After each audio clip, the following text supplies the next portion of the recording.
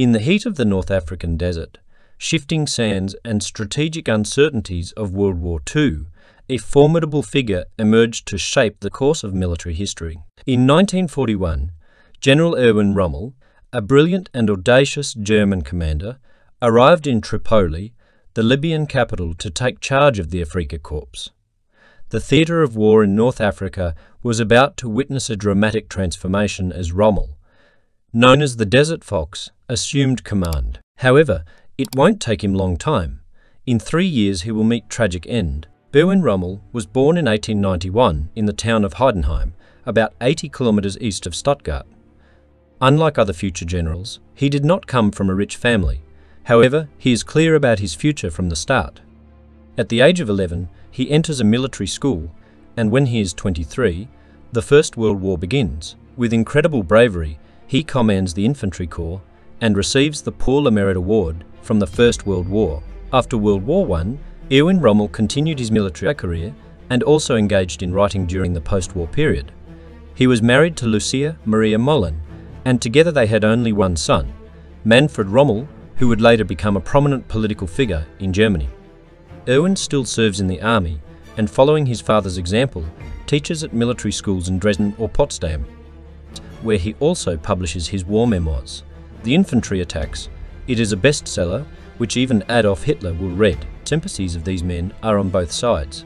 He takes Hitler's rise to power with pleasure as a means of restoring Germany's power. In September 1938, he is offered the command of a special unit that secure Hitler's security on the road. Rommel's first trip is so to the occupied Czech Republic in 1938. Erwin Rommel assists in the attack on Poland. He is fascinated by how German tanks quickly occupied of the country.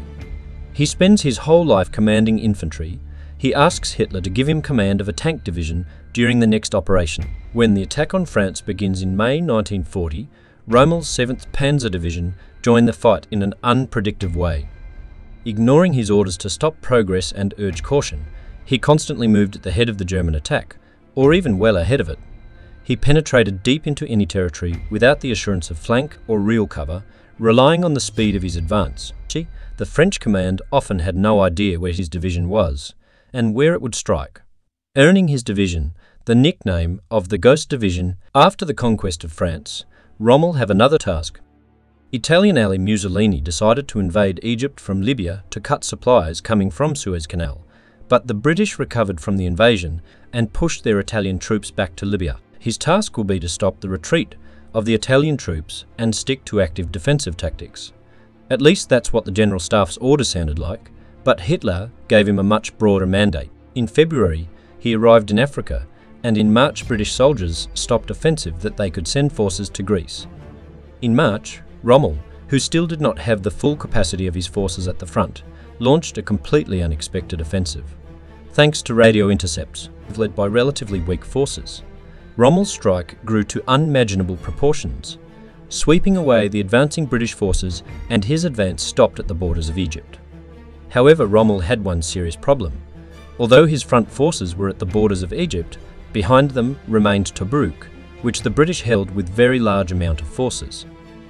Rommel launched several very poorly planned attacks on it, costing him many men without much effect. His advanced units suffered from complicated supply, and Tobruk in British hands make this problem worse. It will take Rommel less than 400 days before Tobruk surrenders to him.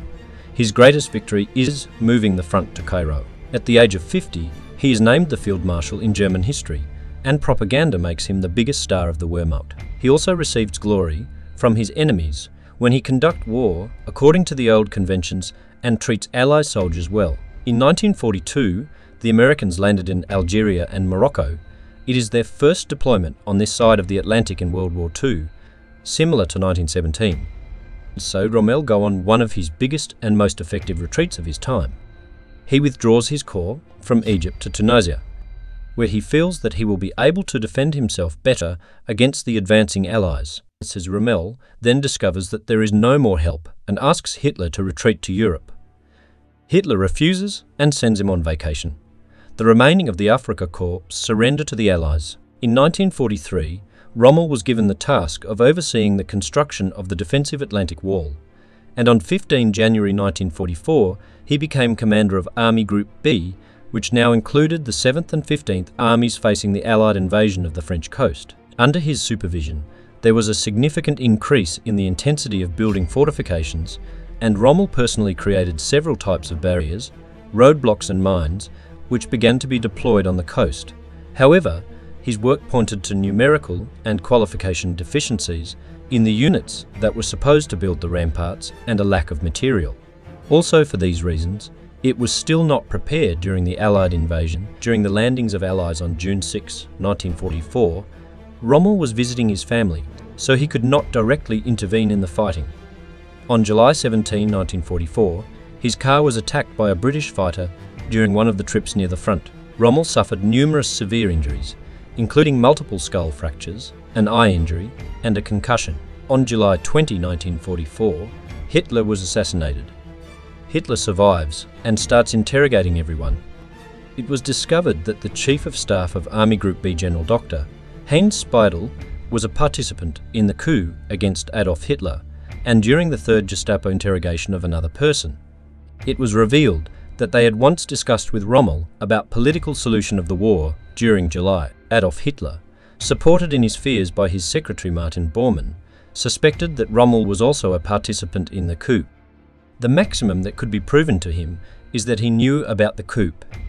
But he didn't say anything to anyone. Convinced that he was part of the coup, Hitler sent his lieutenants to him, who gave him the choice of either a trial or committing suicide to avoid trial. In order to prevent the negative effects on his family if he was convicted of high treason, he committed suicide with a cyanide capsule on October 14, 1944.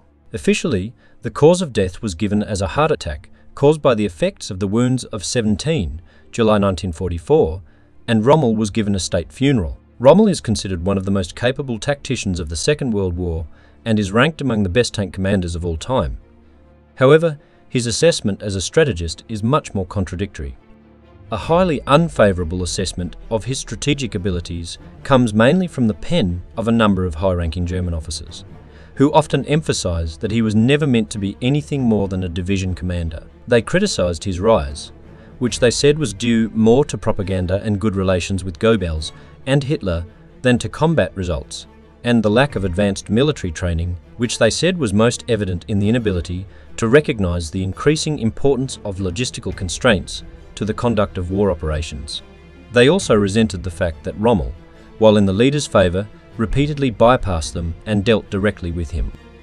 His co-workers and superiors have repeatedly criticised his frequent stays in the front line, although encouraging the morale of the units, but due to the limited possibilities of connection often preventing effective communication between him and his staff, and thus a number of important decisions within Rommel's battles in the desert were thus the work of his subordinates, acting on their own initiative. He was also criticised for his inability and unwillingness to cooperate with other units and commanders, and for ignoring and circumventing the orders of his superiors. A clear picture of Rommel's strategic abilities did not even give a dispute about how to face the Normandy landings.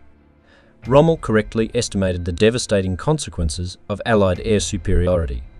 It would be no different if Rundstedt's plan was fully implemented. Even Rommel's plan, according to experts, would not have brought a chance for victory.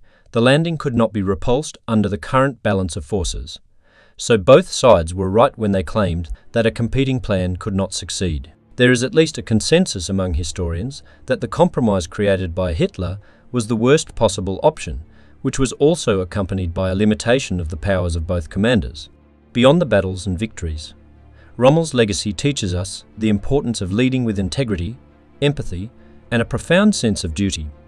In the quiet moments of reflection, we are reminded that Rommel's story is not just about the triumphs etched in history, but also about the humanity that resonates within his military brilliance. His legacy challenges us to consider the profound impact a single individual can have on the course of history and the lives of those around them. As the echoes of Rommel's footsteps fade into the sands of time, his legacy remains a testament to the power of resilience, innovation, and unwavering commitment. Through the lens of history, we see not just a military commander, but a man who faced the tumultuous currents of war with unmatched fortitude and an unyielding dedication to his principles. In honouring Field Marshal Erwin Rommel, we pay tribute to a leader who left an indelible mark on the world, reminding us that even in the midst of chaos, there exists the potential for greatness. As we strive for our own victories, may we draw inspiration from the desert fox's enduring legacy and strive to make our own mark on the shifting sands.